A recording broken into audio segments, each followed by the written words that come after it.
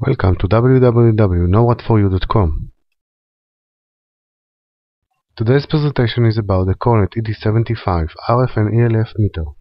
This is the CORNET ED75. The meter can measure both RF and ELF magnetic field. It has an on-off button, a mode button, and a hold button. The mode button will switch between the modes, 3 RF modes and the low frequency mode. In the ELF mode, the measurement should be done in 3 axes, X, Y, and Z. In RF mode, measurement should be done mainly in the Y-axis, since most sources are vertical. The meter is now in RF mode.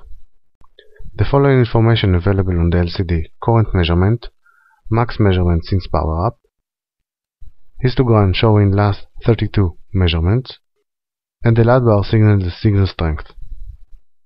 The meter is now in RF mode. Please notice the info on the LCD.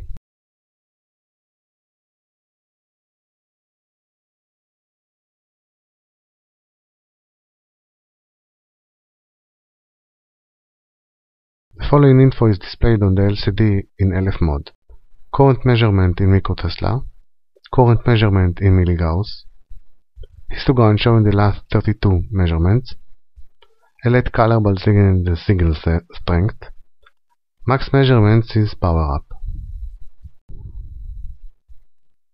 This is an ALF source measurement. The measurement is done in 3 axes.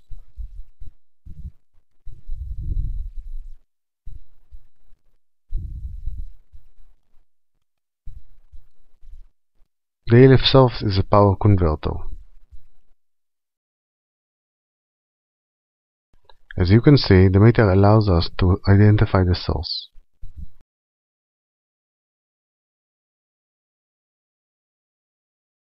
Next to the source, the meter is overload. When moving away from the source, the level goes down.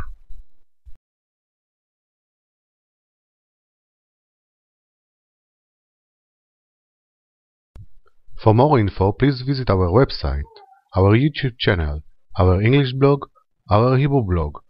Please follow us on Facebook and Twitter. Thanks for watching and see you next time.